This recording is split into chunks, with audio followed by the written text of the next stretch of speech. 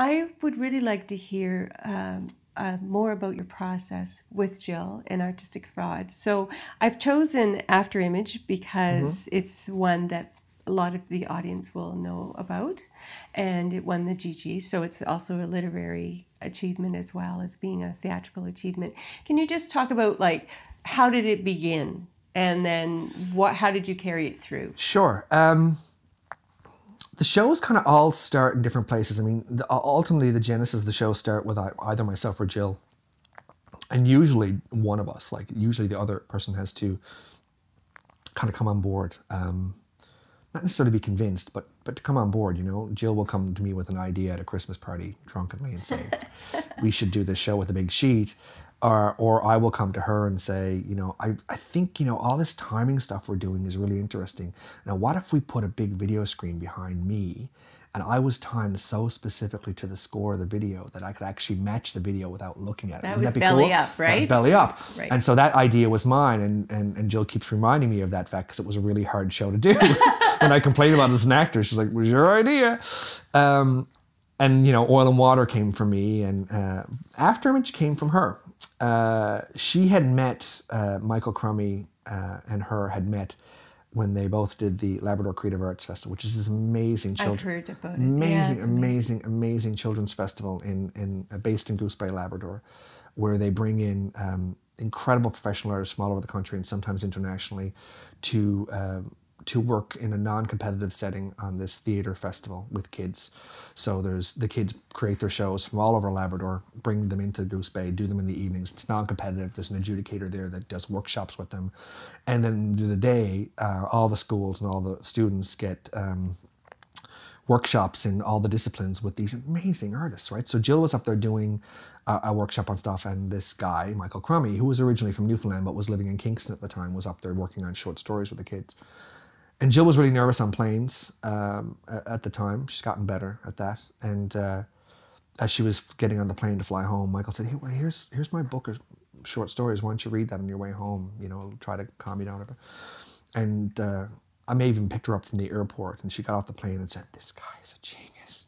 He's got to be huge. It's like, okay. She said, you have to read this. And there was a book called Hard Light. And Michael had taken all of these memories and recollections from his family and turned them into these beautiful little prose poems. I've read it. Gorgeous, gorgeous. It's amazing. And just recently turned into an absolutely stunning documentary by filmmaker Justin Sims here with Michael in it. Gorgeous work. Jill completely fell in love with Michael's writing and Michael because he's the sweetest guy. Like, he's just such a beautiful person. And so there started a collaboration outside of myself and Jill's collaboration. That collaboration started, and we did a staged version of Hard Light for one night at the Elspeth Hall.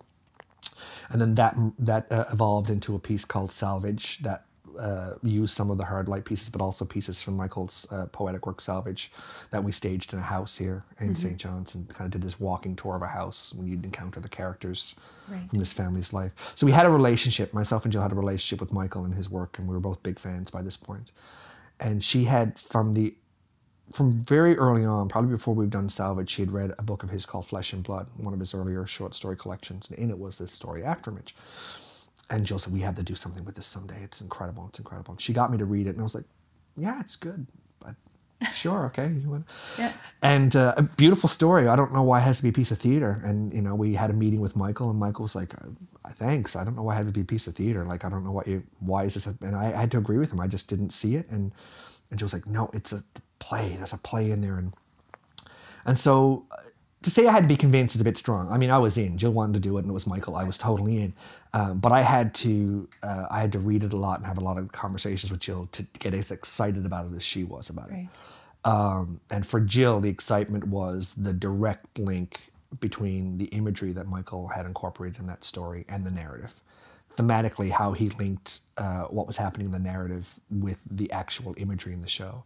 That this is a story about connection and human belonging and feeling connected or disconnected from people, that was just filled with all this imagery of fire and electricity and shocking. And so Jill said, this is just like this is fantastic. It's ripe for the theater insofar as I can manifest that fire and the electricity literally on stage, and I can literally manifest that metaphor that Michael has so beautifully layered in here, right? And once I got that's what she was trying to do, I was like, yeah, that's really, so you're talking about putting, I'm talking about putting like copper wires all over the floor. I'm talking about like sparks, like people touching the walls and spark and creating fire and fire. Like I was like, great, okay, let's do it. So so then began the process of me taking this story away that, you know, exists in 5-6 pages and trying to make it into an 1.5 hour long play.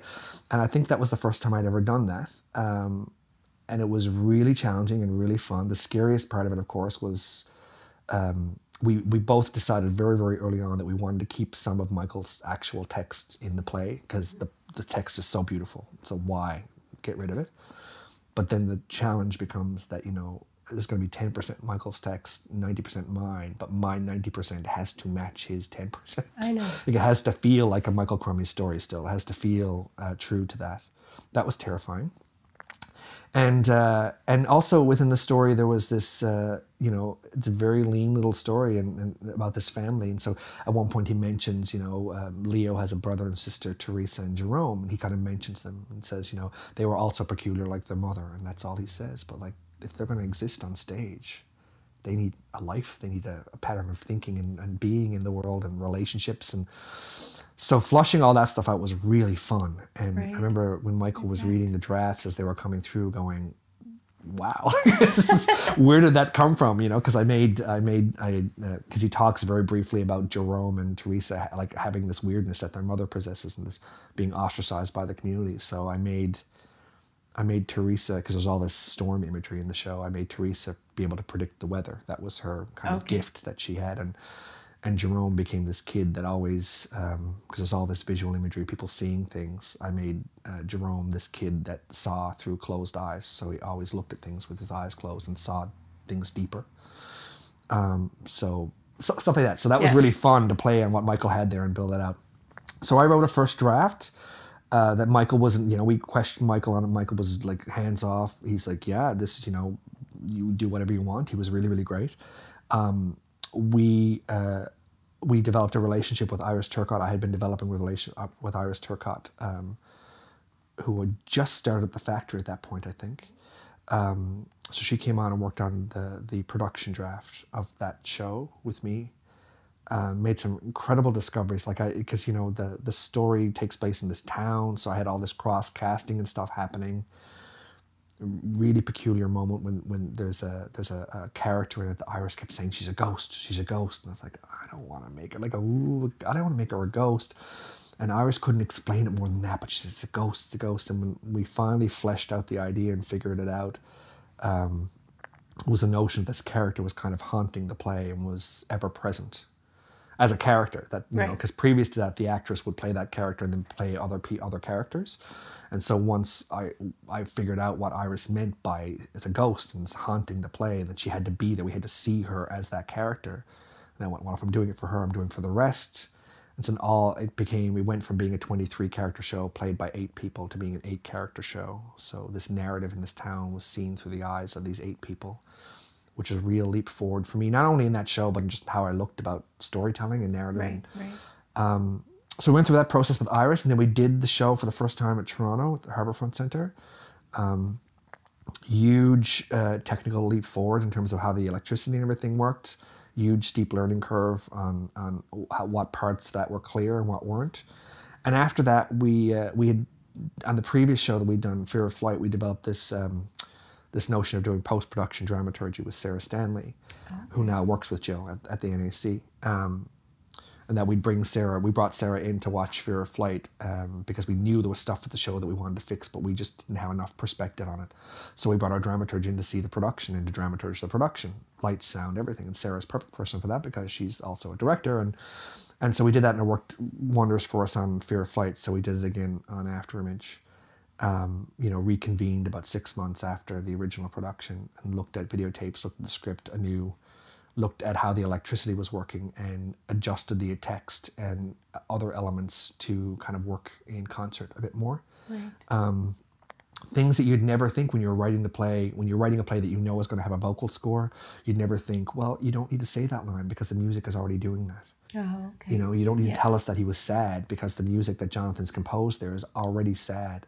You just need to state that one line and then let the music do the rest. And completely eye-opening leap Right. forward for the show. And so then we redid the show in June of 2010 here in St. John's. And that process of me working with Iris quite closely, original production with Jill, Right. back into workshops with Sarah and production. Also, we went through with Oil and Water, and we'll also be doing with upcoming productions. It was a dream. It really, really worked well for us. And do you sometimes feel that when you're doing the rewrites that that you're losing something? Like, do you feel like, oh, like I wish I didn't have to lose that, or are you more about the whole piece, and if it improves the whole piece as It it's doesn't ever envisioned? come to that for me. It doesn't. You know, Okay. particularly with Sarah, the section with Sarah, you mean, in terms of sacrificing things. Yeah. It never comes to that to me because you've already, for me, we're all on the same page insofar as we've seen Right. we've seen the full production and we know what we're going for now. Yes. Okay. There was a real, like, AfterImage, the big shift that happened in AfterImage, I remember, and I was so excited when I made this discovery, because there's all these chorus lines, these choral lines that happen in the show where the characters pop out of character and talk to us directly as an audience, because they pop out of, they break the fourth wall and talk to us, and essentially become chorus, and they enter at chorus at the beginning, and they talk about the story they're about to tell, and Brechtian kind of chorus stuff, and so in this moment in the show, like, we were constantly looking at who would be, because that's where Michael's text ultimately got preserved. That's where the third person narration stuff that was in the story got preserved, was in that chorus work, and that's why we decided to do it that way. And so it was in a lot of the scenes that these chorus lines were there, and the process of going through with Sarah, having seen the show now, was deciding which character is it best to say that, because it was almost arbitrary the first time around. Maybe not arbitrary, but like it felt arbitrary, who was actually speaking these lines.